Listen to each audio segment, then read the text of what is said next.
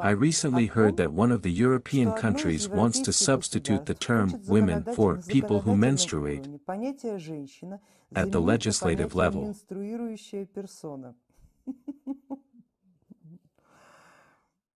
This term was first used by the author of Harry Potter. Could you please explain what all this means from a magical point of view?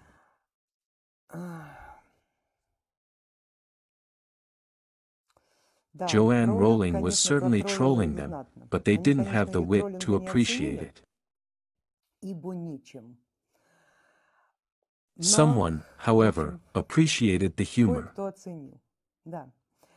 In any case, what is happening now with this issue is completely ridiculous.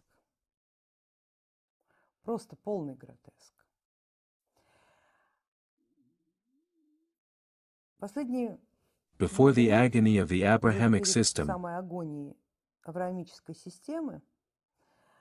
knowledgeable people began to say,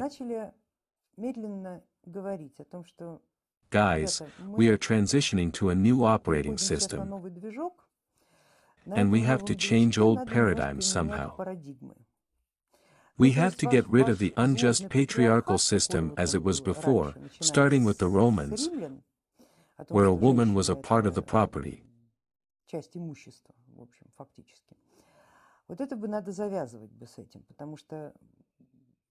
Because when the transition takes place, you won't enter the new world with that paradigm. You won't be able to do that." They began to explain that the ideal system does not include the divisions of gender, caste, or any of the other distinctions that exist in this world.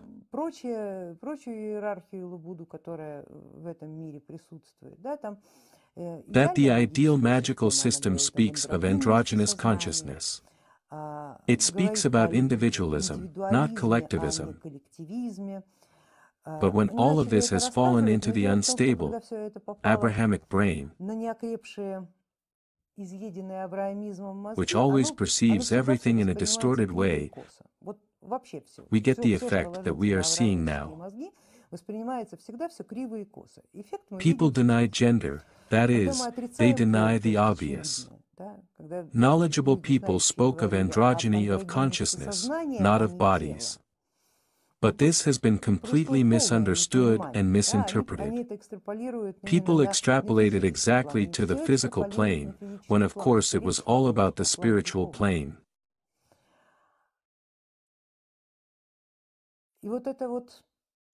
And this complete nonsense about gender reassignment, about taking drugs that delay gender development,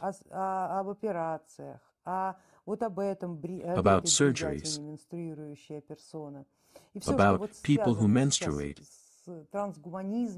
and everything related to gender rejection. These are just attempts to develop algorithms that will be mandatory in the new system. But they don't take into account the fact that all of these principles should be applied to the mind and not to the body. The knowledgeable ones were supposed to prepare people by saying, "Soon, there may be beings who have, for example, for genders at the same time. Maybe some alien species like that will come and live among us. How will you interact with them? How will you behave toward them?" Somehow people will have to accept that this is also normal. But it is not normal for you, because nature has created you as a man or a woman, a certain biological species.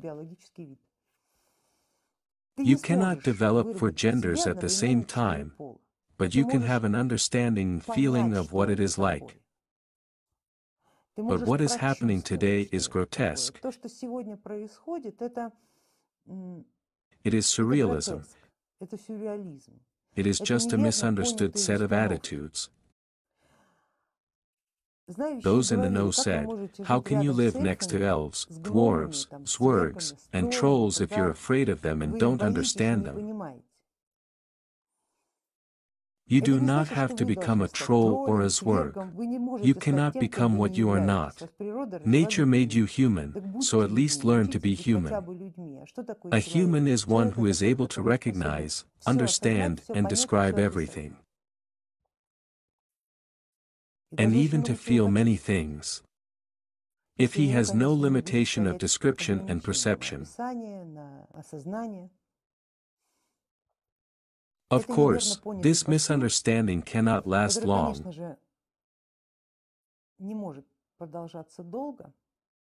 You know, at the beginning of its existence the Soviet Republic carried out many experiments similar to today's. For example, the experiment of permissiveness. They took infants and didn't educate them.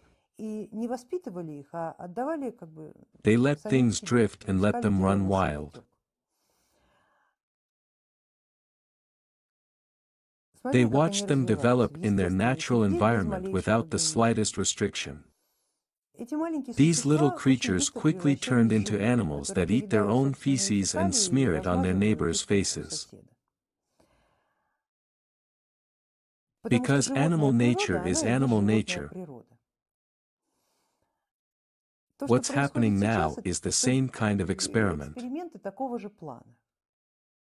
If everything is allowed, what will people do? Will they be able to preserve themselves, the essence of humanity, and not allow it to be replaced by other people's ideas,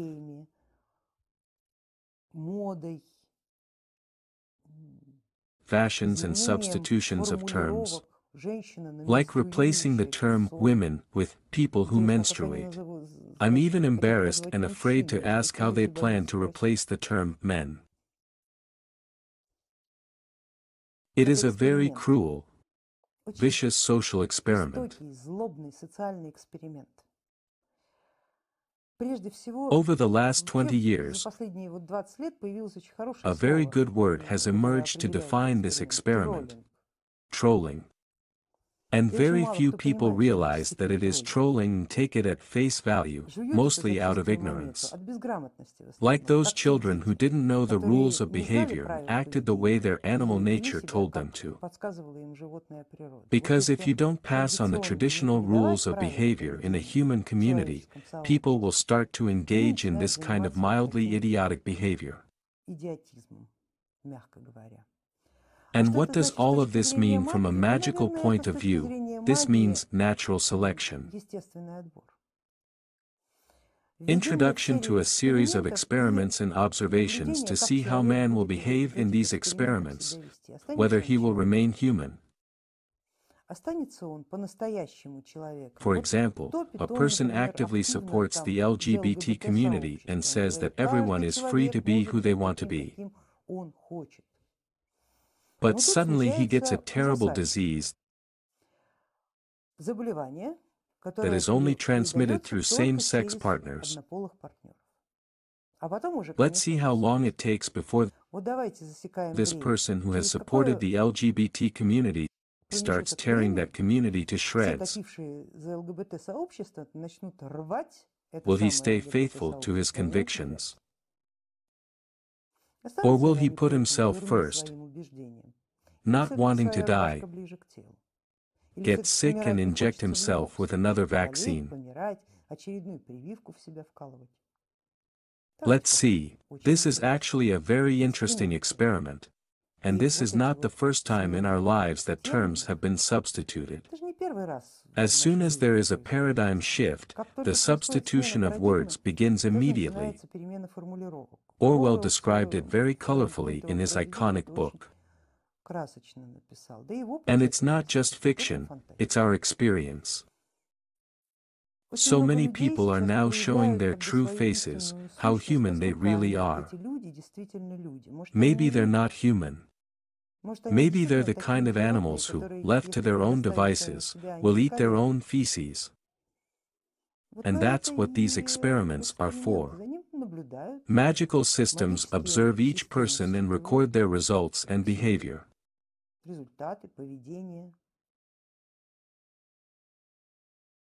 Not just each individual, but the entire human community.